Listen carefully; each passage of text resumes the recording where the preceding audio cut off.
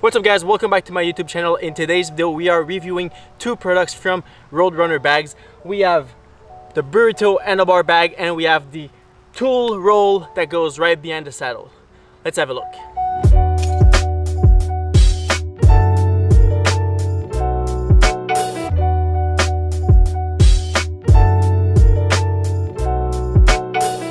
So I discovered Roadrunner bags when I was in California last March. I went to their factory where they handmade all the bags that they produce, and I got myself the tool roll for my saddle bag. I had this really ugly saddle bag, and when I changed it for the Roadrunner one, my style points went up like 100%.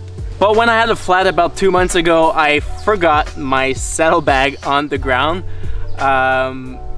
And I just left, and when I came back it wasn't there anymore. So some lucky guy got himself a bunch of tools and a really nice bag. So I reached out to them and say, hey, I lost the bag, I really like them, are you down to collab and send me a new one? And they were super down, and they sent me 3 bags for a review. Alright, let's talk about the Burrito handlebar bar. I really like it. It has a perfect form factor for those 100 to 200 kilometer rides. In there you can store a little camera, you can store your wallet, keys, a bunch of gels, a bunch of food, energy bars, and it looks really nice. I like the fact that this bag is water resistant and the zipper and everything is heavy duty. This bag will last a lifetime. One thing you have to keep in mind, you cannot open it with one hand. So if you are riding, you need 2 hands on this little lever here to pull the zippers. Same thing from the other side. It's okay, you can do it while you're riding. You just have to go on this top of your bar, you hold it, you open it, and then you close it. But I think it's a lot better for when you have to stop, and then you can have access to everything inside.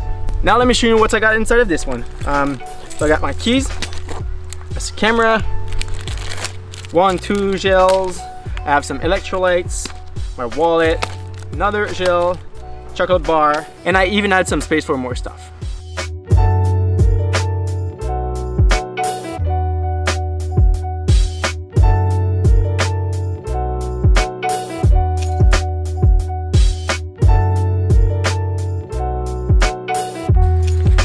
Now let's have a deeper look at the saddle bag. As you can see, it has really nice style. It fits nicely behind any saddle. Its construction is perfect. It's water resistant again. You just have to be really careful with this clip. As you can see here, there's a double click.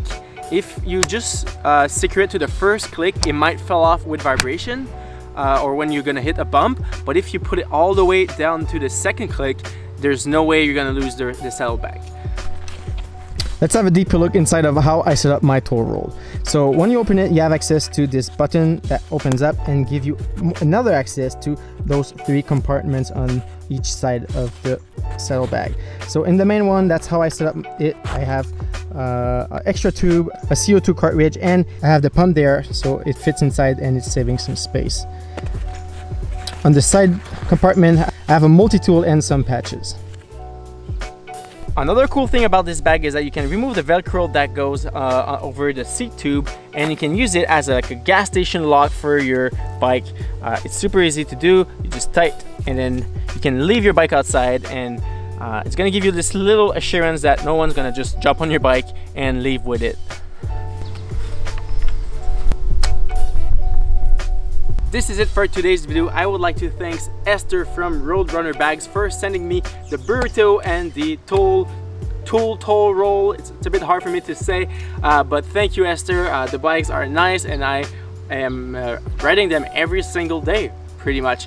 If you're interested in the bags, just go check out their Instagram or their website. They also have like a lot more bags that goes like into the frame, in their back, and a lot of stuff for like bike packing, which I'm not really into yet, maybe when I get older. If you enjoyed this video, don't forget to leave a thumbs up. It's always really appreciated, and subscribe if you aren't already. I have a lot more cycling content coming in the next few weeks that you don't want to miss out.